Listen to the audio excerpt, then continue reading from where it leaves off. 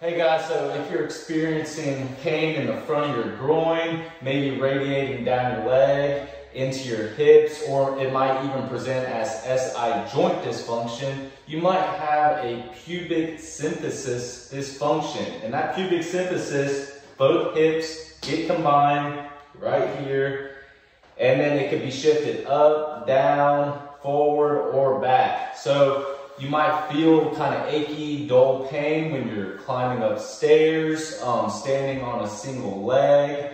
It could be postpartum due to hormonal changes, or even while you're running. So a quick and easy thing that you can do to try to reset where that pubic symphysis is aligned can be done daily or when you feel that pain. And all you need is a belt, like a belt that you tie your pants with, and a pillow, and you can get it done. So what this technique is called the pubic shotgun technique. And what it's gonna do is gonna try to realign that pubic symphysis. So the first thing you're gonna do, I already have the belt around my knees.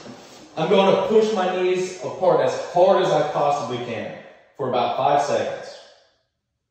And then relax, push out again, repeat that about 3 times, as hard as you can now into that belt. Then you're gonna grab that pillow, put it in between your knees, and squeeze your legs together as hard as you can.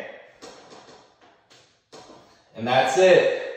You might hear an audible click, and what that click is your pubic symphysis actually realigning through to the muscle forces that you're applying around your hip.